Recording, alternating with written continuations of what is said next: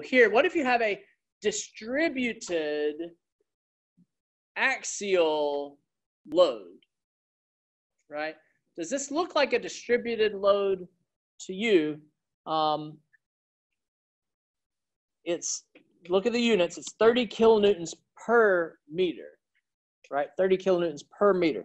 So if I were to cut it right here, right? If I were to cut it right here, I only have a short bit of that distributed load that I have to counteract right here, correct? But if I were to cut it right here, I would have to counteract 30 kilonewtons per meter times whatever length that is. So this one would be larger. You know, if I were to cut it right here, then that internal normal force would have to counteract that distributed load, and that distributed load it's got a good bit of that distributed load.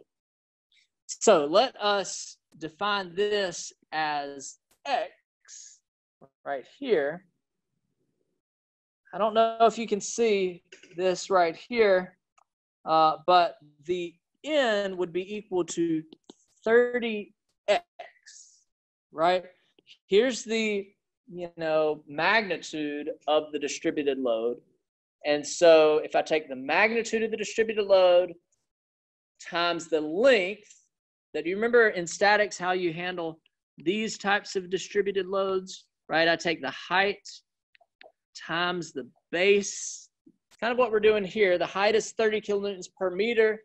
And so I just take the base as this X is going right here. So anyway, the internal, think about that. Maybe I'll leave it with that. The internal N is 30X if I'm defining X from here to there. So our delta L would be the integral of this P over EA as X goes from 0 to L. So that was a uniform distributed load. Maybe the homework, I'll give you one where if it's increasing linearly, then it might be something like 30x squared. Is the internal normal force that we're going to use for our P in the PL over EA. Look forward to the class. Okay, so anyway, 30. I'm still 30x, and those units are newtons.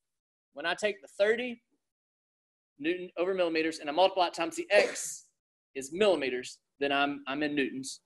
All right, and so my E is 73/100 MPa, and my area, did it tell me? Yeah, a diameter, so pi by 4 diameter squared. I don't know, I just fall back to MPa, newtons, and millimeters squared. So my E is in MPa, my force is in newtons, my area is in millimeters squared. In order for this to be in newtons, though, that x is going from 0 to 900, right? dx. Okay. All right, so my delta L is, I'm going to go ahead and bring the 73/100, bring the pi by 420, maybe even bring the 30 out.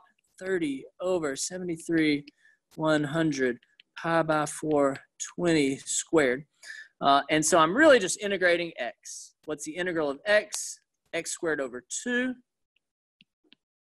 as x goes from 0 to 900. All right, so plug in 900, and I would get the delta L 0.529 millimeters. That's a change in length of that whole rod. The whole 900 millimeters changes in length. So what is its new length? 900.529 millimeters. Okay. All right, but anyway, delta L, PL over EA, or maybe FL over EA. You can remember that. Plea, whatever. It's on the formula sheet, though, which I need to give y'all. someone email me. I'll post it and give you all the formula sheet for the next few tests so that you can be comfortable with that formula sheet. But anyway, delta L in the elastic region only.